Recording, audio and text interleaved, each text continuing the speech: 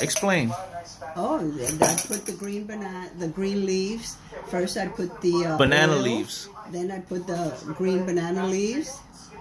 And then that's what we call the masa. That's the I don't know how you say it in English. It's grated green bananas, some potatoes, and some yautía.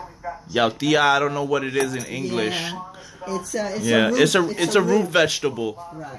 It's a root. But it has fiber, unlike the American potato. Right. After I grate it, I put condiments in the masa. Yeah. And now this is the last of it. I was just doing some chicken ones for my son.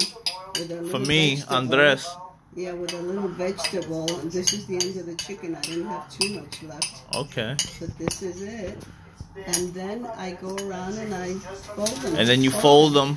And you boil them for how long? Oh, since these are small and they're singly wrapped, the ones that are double wrapped, you boil them for like an hour. Okay. These I wrap them up single, so 30 minutes is good. Okay. 30 minutes is more than enough time. Salt boiling water. I remember the first time I saw this happen when I was a very little kid, and I saw my grandmother and her sisters doing this stuff, and it still continues to this day. Thank God.